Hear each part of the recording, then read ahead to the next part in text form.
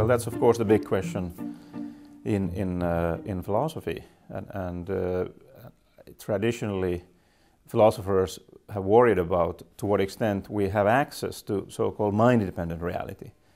You know, do we have, because philosophy is very concerned also with certainty. Do we know reality, and how can we justify our beliefs about reality?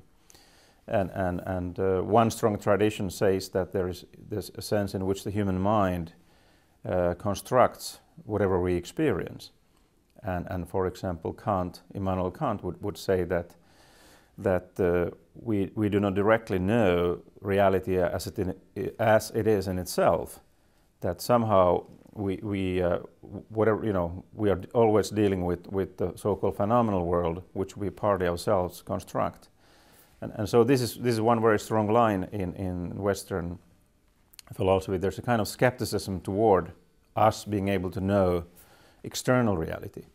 But then there's also something that's more known as realism, where not only do we assume that there exists a reality independently of the human mind, but also that we can have knowledge about it. Not perfect knowledge, but knowledge perhaps that approximates it.